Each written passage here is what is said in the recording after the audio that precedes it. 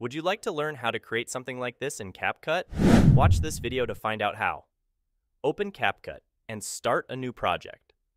If you want to follow along with me, you can download the file I used in this tutorial by clicking on the Google Drive link below. Let's import the video that we will be using for this tutorial. We're going to use this video as our transition. In order for this transition to work, you need a video that has an object covering from top to bottom. For instance, in this video, we have an object that covers part of the video from top to bottom. Let's drop these videos onto our timeline and then drag the transition video on top. Next, let's figure out which part of the video we want the transition to start. I think this part where the subject is about to pass this pillar is fine. Make sure the video is selected, then go to Mask and select Horizontal. Using this icon, rotate the mask to -90 degrees and then move it all the way to the right, covering the entire video below. Then click on this triangle icon to keyframe the mask. As you can see, there's a diamond icon appearing on the video, indicating that this part of the video has been keyframed. Now you have to move the timeline alongside the mask. For this one, I'm going to move 5 frames to the right and then reposition the mask to where the pillar is on the video. Just follow what I did here.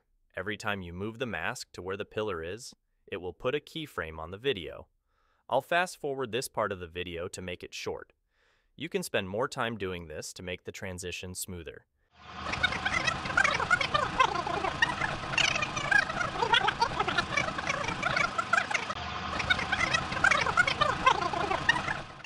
As you can see, there are some black bars present on both sides of the video, so we have to make sure that the second video is the same size as the first video.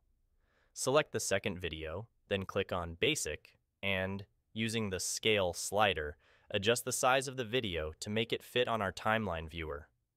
Again, just follow what I did here. Let's see what we've got so far.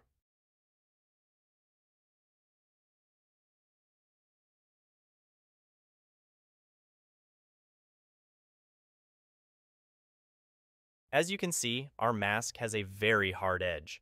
So let's soften it a bit by dragging this arrow to the left.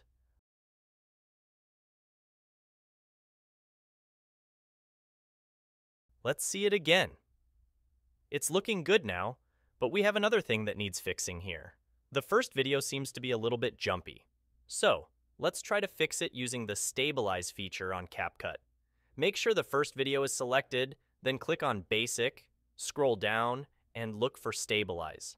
I will just use the default settings here, but you can try experimenting with the other settings if you find that the footage is still shaky. Let's see the result.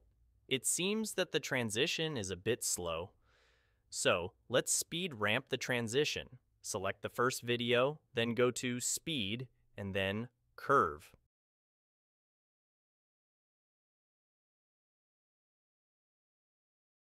Move the first curve point to where the transition starts on the video.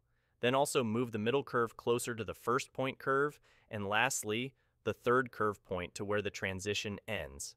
Just follow what I did here.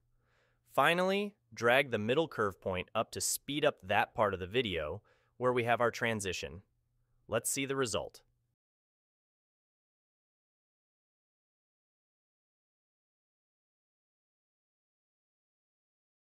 The transition now moves faster when it reaches that part of the video where we put some speed ramping. To make this even more cinematic, let's apply sound effects. Click on Audio, then Sound Effects. Let's try searching for a whoosh sound effect. I think this one is fine. Add it to the timeline where the transition is. Let's see the result.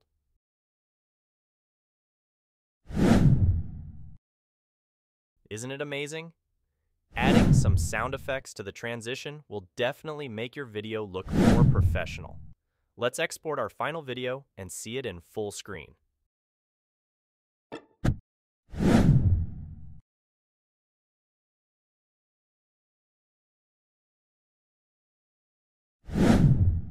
And there you have it, our mask transition tutorial in Capcut. I'm going to be making another transition tutorial video on Capcut. So make sure you hit that like button and subscribe to my channel so you don't miss any of my videos. Thank you for watching. and I'll see you on the next one.